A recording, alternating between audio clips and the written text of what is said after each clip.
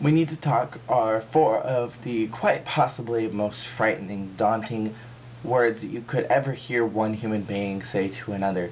But that's exactly what needs to happen today. Now, fortunately, I am not leaving you guys. I'm not leaving YouTube anytime soon, but I am leaving something. I'm actually leaving two somethings. Now, the first something I mentioned in my video yesterday is that I am moving in July from my apartment here, and I'm moving down into Anaheim, closer towards Disneyland, so that I'm not commuting 25 minutes to 30 minutes each day for work. Additionally, I've also decided to leave grad school.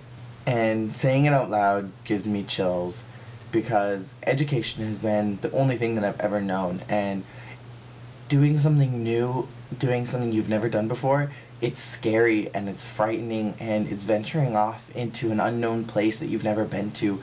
But the wonderful thing about a journey is that you get to choose where you're gonna go, and you get to choose how the path is laid out. And sometimes you kind of just have to follow the trails and see where they lead, but at some point you have to be able to make the decision to leave that trail if it's not going where you want it to go. I decided some time ago that I was probably going to be leaving, but I wanted to pray about it more, and I wanted to think about it, and I really wanted to decide if this was the best decision, because leaving education is not something that you do. Definitely Maybe is probably my favorite movie on this planet, and I watch it every once in a while, and it teaches me something different each and every time that I watch it.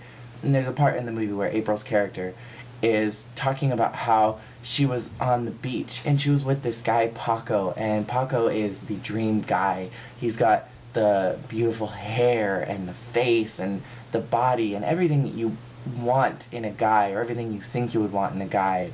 He's the one that everybody wants, but he chose her, and his hands are all over her, and he's about to kiss her, and she knows that it's not the right thing to do, and she gets up and she walks away. And you don't walk away from Paco. And I feel the same way about education, and April taught me something in those few seconds, that when you have something that you think you want, something that is so utterly perfect, you don't walk away from that. You just don't do that. And maybe walking away is the best thing to do. And at this point in my life, I've decided that I'm going to leave, and I'm going to pursue my original dream of writing more books, because that's something that I have left out of my life, and it's something that inspires me. It's something that gets me excited.